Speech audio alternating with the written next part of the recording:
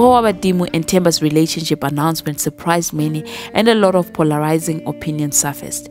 Die-hard Big Brother fans came with the receipts to prove that this relationship is legit. References of Themba's having feelings for Mpho in the house were pointed out. Notable the chemistry the two had in the house on weekends. However, the Doom prophets think Themba is only in the relationship to bankrupt Mpho of her 2 million grand prize and also leave her heartbroken. Themba's loyal fans made it a point to highlight how Ghost Nation raised funds to boost Themba's career, and frankly speaking, his career is growing and is promising to be booming in the near future. So why would he be going after a mere 2 million? To add to that, Mpho's fans also stated that Mpho is a traditional healer. She is very in tune with their ancestors, and if there was any shady dealings and evil intentions from Themba's side, the ancestors would have warned Mpho and they would have not allowed this relationship to happen. So the $2 million question still remains. Are the prophets of doom right, or could this be the fairy tale love story? And can we expect a Big Brother Mzansi wedding? Relationships are always a complicated matter.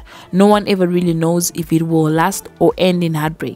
But one thing we know is it is better to love and lose than to have never loved at all. That's all from us for now. Till the next time, don't forget to like, share, comment and subscribe to our channel. Peace.